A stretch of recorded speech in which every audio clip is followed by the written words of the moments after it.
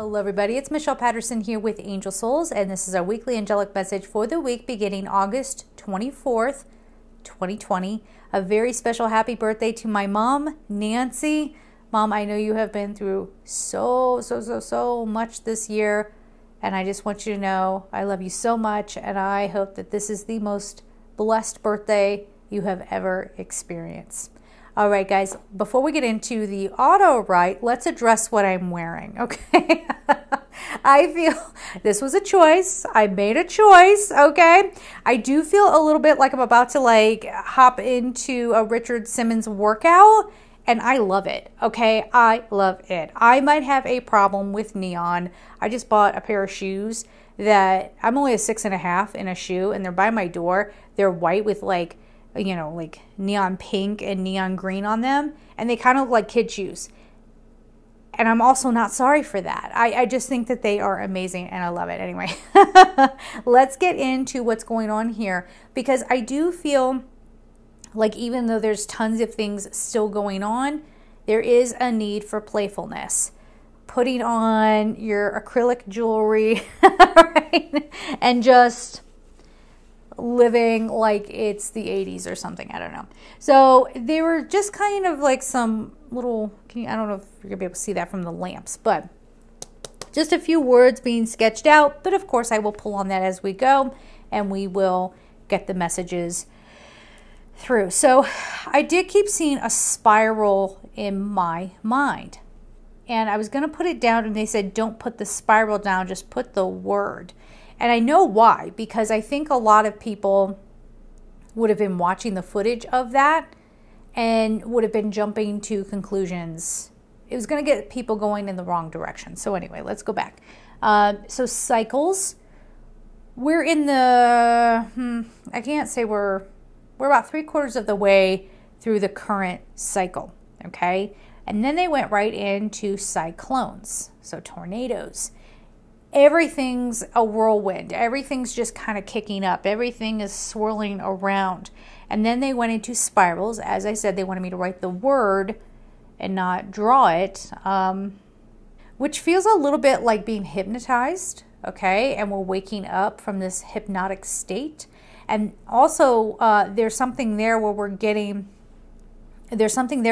pulled into another understanding, another kind of breaking open. That's the best way I could put it. But it's not going to be as profound as a lot of people are expecting. So let's go into that a little bit more. So things are changing, things are shifting. There's going to be more of the same that we've been talking about for the past 2 weeks. If you did not go and see those videos, go back. Go back and look at them.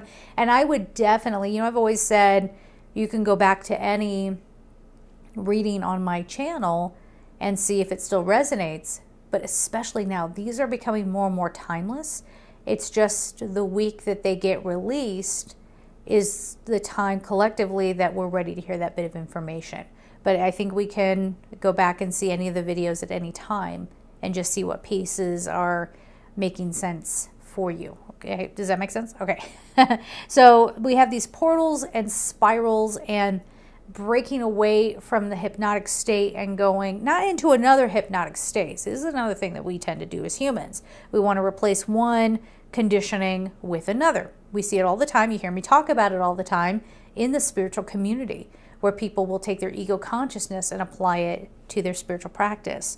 This is not what we're talking about here, okay? So it's a bit of a leap. It's a bit of a hop. Everything is going to be happening. It's going to seem like it's very abrupt on the surface, but the deeper changes are happening little by little. Does that make sense? Okay. So they said portals, changes, cloudiness, confusion, release, floods. So what really is going to be reflected out in the world is what is happening to us emotionally, all right? So we're getting flooded with emotion. We're getting overwhelmed. We're getting we're getting carried away. Now, if you're in a flood zone, take care here, okay? Just be very, very careful. It almost feels like it's a recovery from floods. And we've been saying for a long time that there's going to be earth changes and all that. So maybe the flood isn't actually happening right at this time, but you're recovering from it, okay? Overwhelm. Yeah. looking at things and going, how will we ever make it the same? And that's a moment for you to stop and realize that it's not meant to be the same. You're supposed to carry on in a different direction, okay? For some, okay? So releasing the confusion, the cloudiness. So there's very interesting messages going on here. So there's this message of like the clouds are lifting, flowing away, and then we have some confusion about what to do next, because without the story, who are we? Without being dictated to, what do we do, right? So there's a whole lot of trying to recover from that. And then we have destruction, like a full-on message of destruction. But they also had me connect changes and destruction to peace. So don't fight it. Don't fight it. You want to have some awareness around where you need to make personal changes. Okay, and we get so, I keep talking about this, we're in this self-preservation place because we get scared, and that's what we do, go immediately into our intellect to see what the solution is going to be. We need to be on all engines, okay? The other engine that never gets fired up is the heart, right? Because we get scared, because that feels like a dangerous place. We feel too much. Well, you know what it is? I'm getting a message here that we've shut down our hearts because we knew that the ego was starting to be the boss. It was starting to take us over. It was starting to get us down a road that maybe we thought the heart couldn't handle, or there was going to be, again, that overwhelm, being flooded with emotions, being flooded with anger. That's where a lot of truths have not had room to come about, because we would react with such anger. And it would be our absolute and utter destruction. Okay, so we would want to find someone to blame. We would go to war. We would, all of these things. So when we go through the process of evolving, that's where we can start hearing the truth. Yes? So changes are coming in. We have this destructive moment, but then ultimately it leads us to peace. Okay? So find your playfulness to get through this time. Again, I was tuning in like, what should I wear for this video? And I was like, because I bought these earrings when I bought, you guys remember the neon green sweater from the winter? I bought these to go with that because it just felt so 80s and I just loved it. It was so cute. And I whipped these out and I was like, but they're plastic. Should I be wearing plastic? And I was like, I love them, okay? They're neon pink. And I've got this neon merch shirt. Yes, I'm wearing merch. What? Okay. You can't really see it, but I've got my little emblem on here. But, and I was just like, this color makes me happy. So why not, right? Little things. You can tune into little things. If you want pancakes with, my pancake gig, right? Pancakes with wild organic blueberries and pure maple syrup on top with a little bit of ghee. Do it up, okay? This is that time to see where can I make little adjustments so that I can enjoy my life more, okay? So I don't know why this is coming up as an example, but let's say, I don't even know if this is happening still, but I'm thinking of like a sporting event, right? And it ends up getting canceled because there's a thunderstorm. Well, instead of being mad that it got canceled because of a thunderstorm, enjoy the thunderstorm. Safely get indoors. Don't be in the middle of lightning, okay? I don't know. In Colorado Springs, we get a ton of lightning, and if it's even thundering, you don't really want to be outside. So, you know what I mean. Anyway, find a way to enjoy the little things. Then we have mixed energies. So there's all this energy of like, there are all these things changing and being revealed, and it also has this energy, though, of the peace, where we're taking a little bit of a break. You know how it might play out. It could play out in a lot of different ways, but it could be something like something will hit the headlines, maybe. I don't know if it'll be this week, but at some point, something will hit the headlines, and it's like, yep, well, we knew that. Okay, I feel better that that finally happened. That person was finally captured, or that person is finally going into trial, or that person is being held accountable.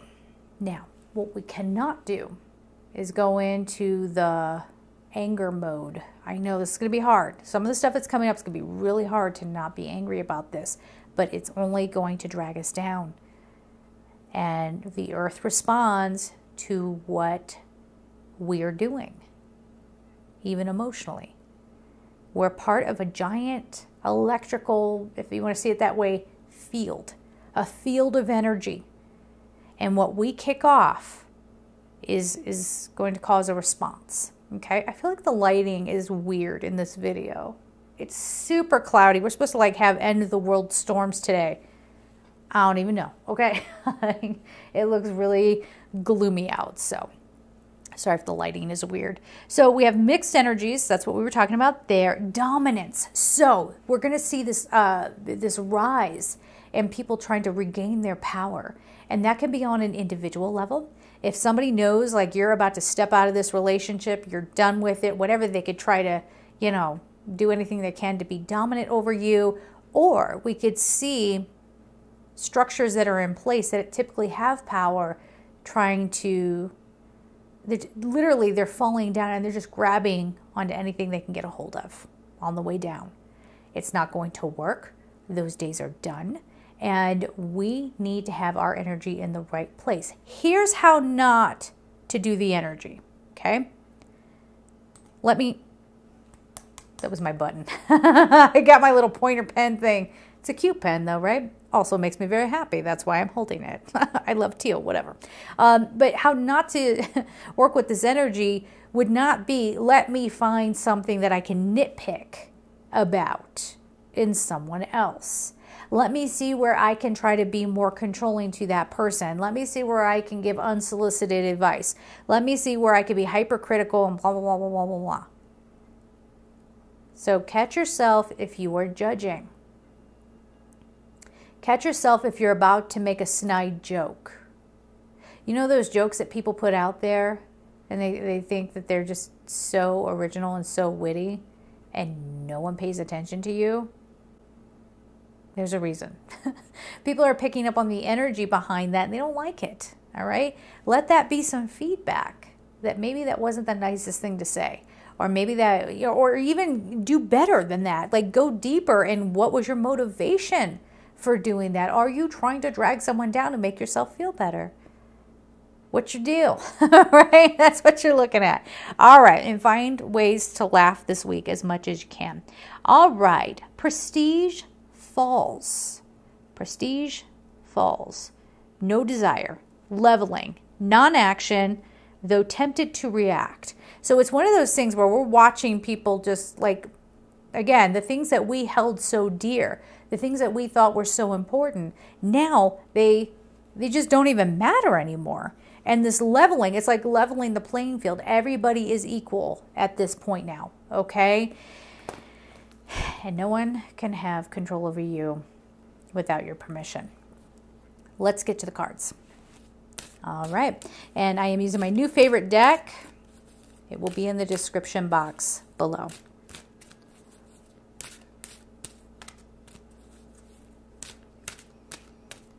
If you like this video and you want to see more videos like this, please make sure that you are subscribed, hit that notification bell, and of course, liking and sharing the video helps out a ton. I appreciate it. All right, so we do have a card. Ooh, I love this card. So it's Azurite. Get laser focused. Oh, yeah. I don't know why I got so excited about that, but yeah, laser focused. This is also about truth. A lot of truth coming out. And the truth not, I got to really drive this home, the truth not making us angry. It is, okay, I got to back up. The truth will make us angry, but we're not giving into the anger. That's what I'm trying to get across. And we're just happy to know the truth. But you are not going to be able, none of us are going to be able to understand those truths that are coming out until we understand our personal truth. What holds us back? What makes us think that we have to win all the time? Where might, some of you are going to be really cutting some people out of your life. I think was it last week or the week before, where I was saying, I was connecting with somebody, having this whole conversation. This person was at a very big distance from me. And the egotistical statements and the diminishing, like I mentioned that I was going to go off and do something. And this person was like, good luck with that.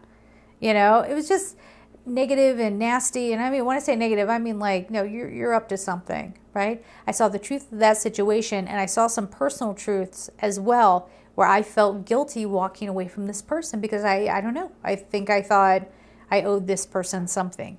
So I think a lot of us out there, we're going to continue that trend. Maybe some of you are finally seeing the truth of a situation and you're walking away, all right? But get laser focused about not just what's going on in your own story, but what's happening out in the world, okay? Oh, yes. Rainbow Obsidian, heal your heart.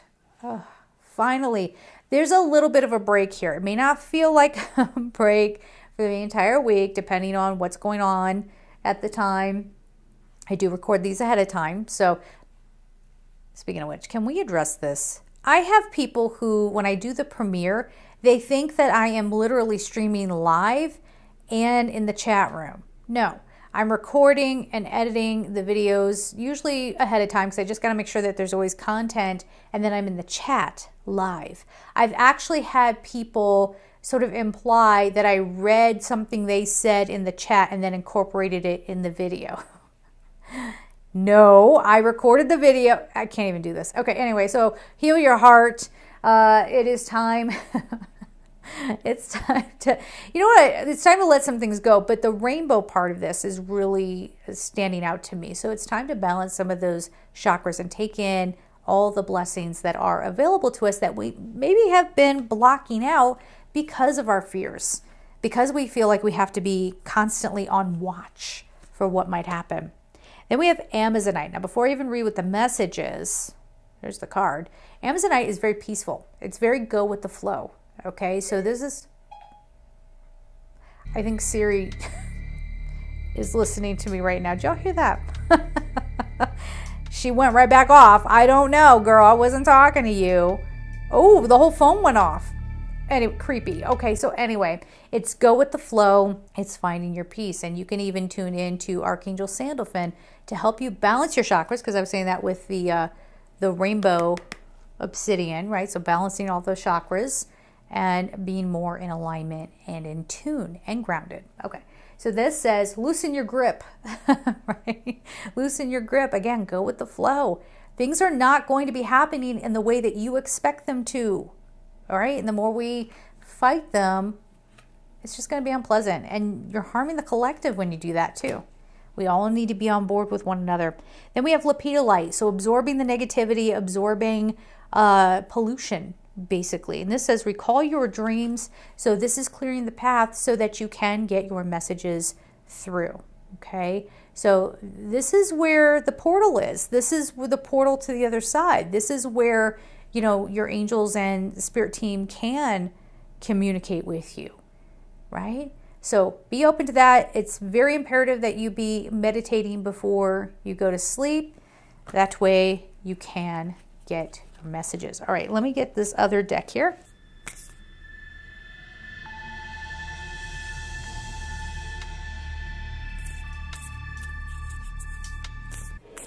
The sky's starting to look really creepy.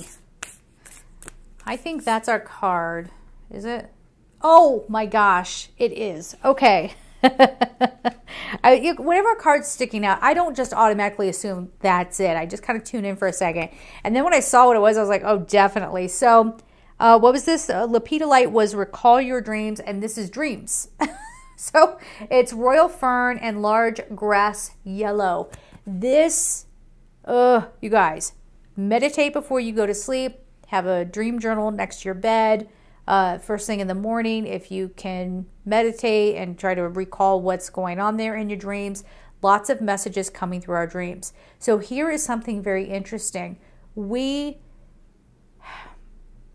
need to keep things just very level here in the physical, because yeah, they're opening up those portals to the dream world and coming through with the messages that way, because there's something going on with us in the physical where I'm not really sure I even understand this message. Something going on in the physical where it's going to have too much interruption. The message is going to be interfered with. Okay, So in the dream state, although interference can still happen, your fears, your subconscious can really start making you have nightmares, and then you wake up in the morning like, what does that mean? Oh my gosh. But rather if you clear away, then this can be a clear portal for you to get some understanding. Now, it's not just understanding about you as an individual, it's going to be understanding about where we're headed.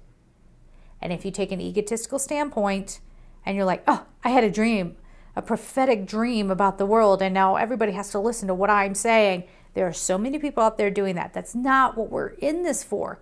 It's not so someone can raise their hand like the nerd in class, and I was the nerd in class. That's me.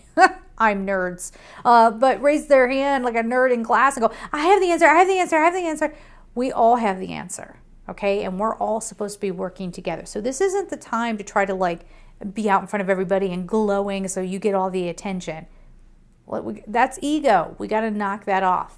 All that stuff is bringing us down, okay? Very important for us to hear right now. So remember your dreams as much as you can. If you wake up in the morning, because I hear this all the time, if you wake up in the morning and you can't remember your dreams, it's okay. You don't have to remember the logistical details of it. You just have to pay attention to how you feel. Do you feel drained? Do you feel peaceful? Do you feel giddy? Do you feel, you know what I'm saying, like mellow? What is the feeling? Yes? Write that down and see how things play out. All right. So we're going to leave it there, guys. I'm sending you all so much love, and take care.